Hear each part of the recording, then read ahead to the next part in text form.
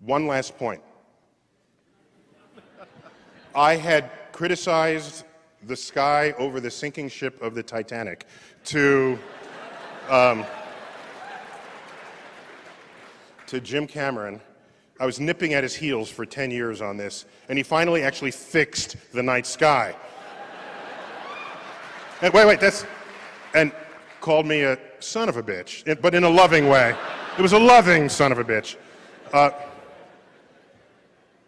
I was asked, given how nitpicky I was about the wrong sky over Kate Winslet as she floated on that plank, they said, what do I think about the Van Gogh sky?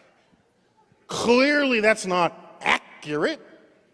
My reply was, in the case of the artist, I don't want them to represent reality because I have that via my own telescopes. I want and I need the artist to take me to new places. And the new place Van Gogh took me is not the sky as it is, but the sky as he felt it. And the more of us that feel the universe, the better off we will be in this world. Thank you.